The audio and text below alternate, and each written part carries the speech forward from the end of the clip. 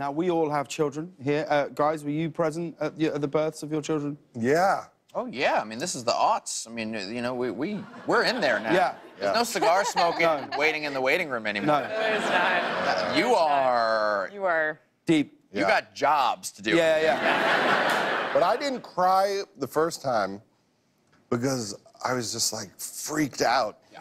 Like, did you cry? Second child, I had a big, big cry for. But not the first child. First child is more of like you're in Mr. Wizard's world, like experiencing it scientifically. Yeah. Like, what is happening? Oh, did you really go down and have a look? Well, I was instructed. Yeah. I was instructed not to take a look. Yeah. By who? By my wife. Okay.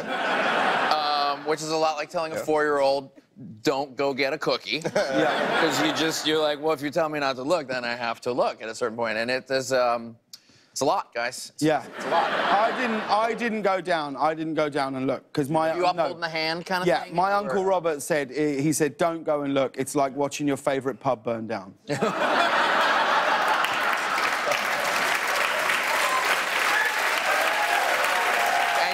Robert, he's like 4 times divorced at this point, right? Yeah. He said, you know they'll do it up, but it won't be the same. Yeah. That's what he said.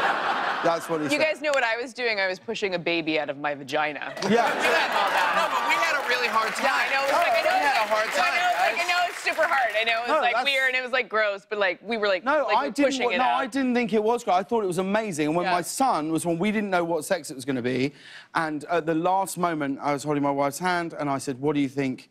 What do you think it is?" And she said, "I think it's a boy." And I said, "So do I." And he came up and he just weed over both of them.